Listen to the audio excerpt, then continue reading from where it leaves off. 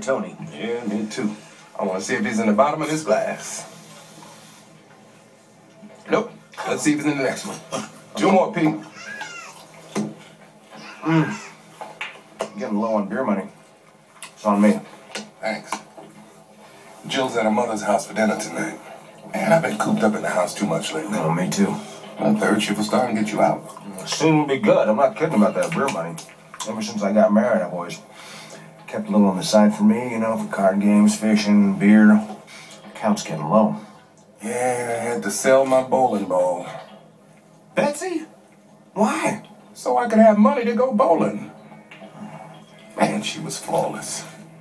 Perfect weight, no wiggle in a roll. She felt so good in my hand, with my fingers inside of her. Don't go there. Hey, Pete, have you seen Tony today? I said I'd find him. He and Colleen really got into it. And they have to ruin everything. The corporation, those big shots. They won't be happy till the working man is completely under their thumb. Till all his milk is curdled. C.J. Morton ruined my milk this morning. C.J. Morton? Him. I usually get up to go to work. And I take the trash out to the curb. But since, I don't have to get up, Jill took the trash out today. I caught her lugging that heavy can, so I yelled at her. She got upset, milk got left out. It spoiled, that bastard.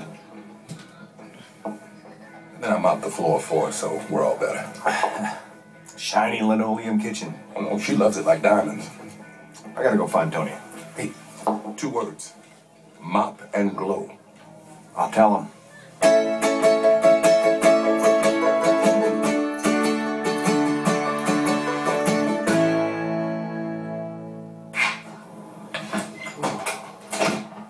Any luck?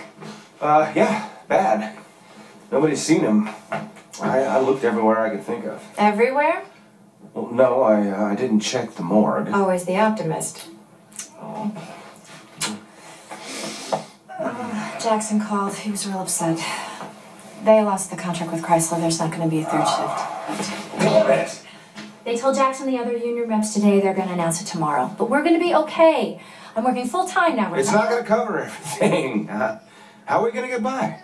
And what about Jen's tuition? No, we don't have to worry about that tonight. Besides, the boys' company is really taking off. They're talking... Boys? Rescued by boys? Not rescued. The irony is that the nerdy kids I used to make fun of had nerdy kids of their own, and now they're all making fun of me. They're not making fun of you. Well, they should be. John Michael, you have provided me with everything that I have ever wanted. Have not. Okay, so I bought my own car. You practically raised Jen's here. I had all that 11 overtime. months. You've worked since Jen started high school. Yes, that too. You work night and day to keep this house. Shut up. I am trying to make a point here. You are like Clint Eastwood in one of his movies. You're beat up, but you're not broken. And like you said, I carried you this far.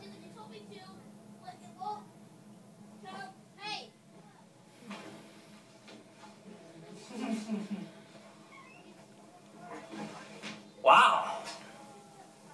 Do I feel like a third wheel? What are you doing here? It's midnight. Waiting for you. To celebrate Mrs. Michael's new job, and mine. Philip got a job. The hospital called tonight. St. Joe's, custodial, mopping floors, bathrooms. Isn't that great? Wait till my father hears I'm working side by side with administrators and surgeons. I'll show him. Congratulations. Thanks. Come on, let's find that cake. Oh, Colleen.